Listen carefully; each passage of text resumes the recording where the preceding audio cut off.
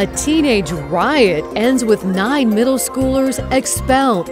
Why this mom says don't rush to judgment. Kids make bad decisions, and hopefully they learn from this. The Portland woman's dream vacation turns into a nightmare. Her mouth was foaming. Her face was really contorted. Why doctors still aren't sure why she had to go from a beach to a hospital bed. Should campus police be disarmed? An Oregon bill aims to do just that. And we want you to let us know at kgw.com/vote whether you think that's a good idea. Tonight on KGW News at 6. But first, they are making finally some progress here. There's still a ton, so much work to do right now. City crews do think they may have an idea of what caused this massive water main to break on Northeast Skidmore. Thanks for being with us. I'm Dan Haggerty. And I'm Laurel Porter. The 30-inch pipe that broke on Saturday, letting loose a geyser of water, has now been replaced. It was more than 100 years old. KGW's Pat Doris learned age might not have been the only factor here. We'll get to Pat in just a moment. We'll start with KGW's Morgan Romero live in Northeast Portland. And Morgan, you talked to neighbors and business owners affected by this mess. The streets are dry now. Thick dust settled in the place of flowing water. Crews are not out on scene anymore. They hauled off the burst pipe earlier, but they have a lot of work to do. As you said, it still could be 1 to 2 weeks before Skidmore is totally reopened. This was the scene in Northeast Portland Saturday afternoon. I got to the door. I said, what is that roaring noise? And so I came out, and it's one of those shocking, unbelievable, because it was like a geyser up there that changed to a waterfall. Margaret Kennedy's landscape submerged under a couple feet of water. I could have only come out to that first bush without getting into the water. It was pumping 1 million gallons a minute, they said. You're screwed. Down the street on Alberta. It looked like a river. The Saturday rush interrupted by rushing water. And we lost business because closing at the busiest time on a Saturday afternoon is really hard for small businesses, especially mom and pop shops like this. Businesses helped one another as neighbors near the burst did the same. And we just had 10 or 15 people in there that were scooping water towards the drain and rushing sandbags around. We were all out. We were all together. It was somewhat of a block party. While they're grateful for the round-the-clock effort to fix the break, we found mixed takes on the city's communication during this mess. I don't know that the city got a great grade in this process. I feel like the lack of communication on the city's part was really shameful in that it made us have a lot more stress than we needed. The Water Bureau says crews and outreach staff were on scene ASAP, posting on social media and holding a press conference. Their primary responsibility was getting the water turned off and main fixed, but they say they were available to answer questions. This is a nuisance, and it's too bad it happened, the water and all that, but the city's bent over backwards to try to get it done quickly. Now the dust has settled. Restoration crews were out helping homeowners whose basements and garages flooded. It was 2.5 feet high. Alongside neighbors. Their basement's destroyed. The furnace is done, the appliances are done. They've got to throw away their couch and all the living room furniture that was down there. City officials say homeowners and businesses should reach out to their insurance providers to see if this is covered. Any damage claims filed with the city are going to be reviewed on a case-by-case basis, and they're still trying to determine if they're, quote, liable. Back to you. What a punch to the gut to some of the people who live in that area. So unexpected, and as the video shows, can be so damaging. Morgan, thank you. We want to get now to KGW's Pat Doris. He's looking into the city's response to all of this. Pat, with all the pipes under the ground here, these breaks do happen a little more often than people think. Right, it happens basically every other day. There are miles and miles of pipes under our city streets. The farther out of downtown that you live, the newer your pipes are. But here, the city is saying age was only one small factor. Portland has a lot of older pipes in the ground, which is not always a bad thing. The pipe that broke in Northeast Portland was 104 years old, and the city says it was in very good condition. So what happened? And this breaks exactly right next to where a recent construction project happened, and it doesn't necessarily mean it's anybody's fault or not. It just means that it took a stable situation They had to excavate to get around it, and that can contribute to main breaks in addition to age, in addition to soil conditions. The city does not think age played a big role here. They're pointing instead to a disturbance of the soil and then the machines that stamp the soil firmly back into place. In general, it doesn't like to be destabilized, and then compaction happens after they put the street back, and they're then pressing down on top of it, adding a little bit of more pressure to it.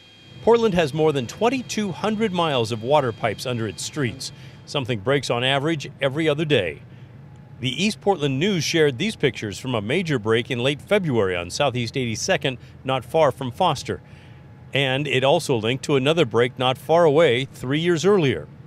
And back in 2013, West Burnside became a river for a while as a major water pipe broke there and spread rocks over the road. But there is good news here. The pipe that broke on Skidmore is apparently aging nicely. What we can see here suggests to us that this run of main is probably in really good condition all the way through its course from down towards Kelly Butte all the way to Vernon Tanks. So we feel confident, even though we've had a big main break event here in the last couple of days. By the way, I asked Ty there from the city, who was it who was doing that construction next to your pipe? He said he didn't know. I'm sure someone at the city does by now. Back to you. I bet they do. Thank you, Pat. Now to a medical mystery. A dream vacation in Mexico ends with a Portland woman in the hospital with seizures and memory loss. It sounds scary. Let's bring in KGW investigative reporter Kyla Boshi, who has been looking into this case for us. Kyle? Well, she's better now, which is good news, although doctors admit they're baffled. They don't know what caused this condition. Test results came up clean. But the case does share some similarities with other reports when dozens of tourists complained of injuries and illness after drinking what appeared to be tainted alcohol at resort towns in Mexico. This was the downstairs. It was all open. Angela Glass has photos of her trip to Mexico, but very few memories. It's a blur. The memories themselves from that week are pretty much gone. A few weeks before are fuzzy, and definitely the few weeks after. The Portland woman ended up in the hospital after suffering seizures, memory loss, and disorientation during her vacation. Doctors still aren't sure what happened. She had no pre-existing conditions. It's baffling. I mean, now I've pieced together that everything that happened, and it's still, there's no answer. With no real memory, Angela had to rely on her friend, Stacia Sacrariat, to fill in the blanks about their trip last November. The two women celebrated their birthdays with a stay in the resort town of Sayulita on Mexico's Pacific coast. It was incredible. Everyone was really nice. It was beautiful. It was stunning. But on the fifth day, something happened. Angela suddenly became disoriented, then had a seizure, something she'd never experienced before. Her mouth was foaming. Her face was really contorted. Her eyes were really red and like rolling back. I mean, she just wasn't there. Paramedics were called to the resort, and shortly after, she had another seizure before regaining consciousness. Kicking and violently trying to get away from her. I mean, clearly just not present. And then she stopped that all of a sudden, and they were like, hey, how are you? When they're trying to take her blood pressure, and she's like, great, how are you? Angela would spend 3 days hospitalized in Mexico before being stabilized and flown to the U.S. Once back home, she was admitted to Providence Portland Medical Center, where doctors treated her for another 5 days. Medical records show Angela underwent a series of tests, including a CAT scan, MRI, spinal fluid, and toxicology. But doctors found nothing abnormal. I'll never know.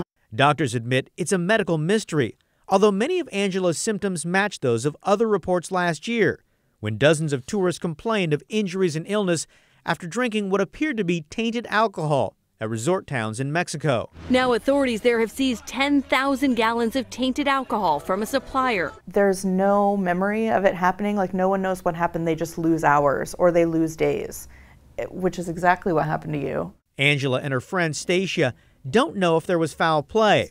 It's not clear if Angela got tainted alcohol or was drugged. They just hope it doesn't happen to others. Shortly after problems with alcohol started surfacing at Mexican resorts in 2017, the U.S. State Department expressed concern and started tracking cases. Last year, Mexican authorities confiscated thousands of gallons of illegal tequila. Officials say test results found some of that contaminated levels of methanol, sometimes found called wood alcohol, which is commonly used in windshield wiper fluid. Oh, if you can my believe goodness. That. So it's really, I mean, they don't know, but it's unclear if she was poisoned, if she was drugged. We hear about this sort of stuff happening overseas in the States all the time, right? What can people do? Yeah, we do hear about this drugging, even in U.S. clubs and bars and things like that. Really best advice, don't drink alone, be in pairs or in groups, especially when traveling internationally. And also, you know, if you ask for a beer, get it in a can or a bottle that you can preferably open by yourself so you know exactly what you're getting. But chilling. What a story. Thank you, Kyle. And if you have a story idea for Kyle to investigate, give him a call at 503-226-5041. Or you can email callkyle@kgw.com. Hey, we want you to get ready to vote here, because coming up, we're talking about a bill that's working its way through the legislation right now that would disarm police officers at 2 Oregon universities.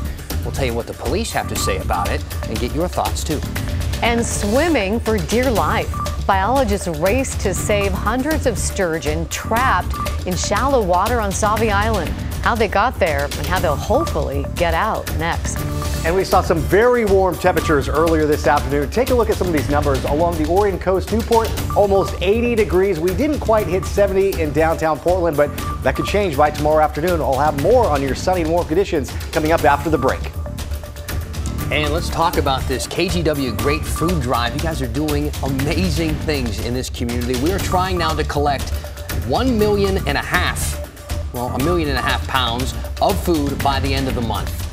Thanks for your help already. We've collected more than 1.2 million pounds. To help us hit our goal, you can buy Tillamook products, donate food at local Toyota dealerships, or give cash at Rivermark. Or go to the website, kgw.com/food drive. And if you'd rather donate in person, we'd love to see you. You'll have another chance this Friday from 4 to 6 p.m. at the Cedar Mill Safeway. We hope to see you there.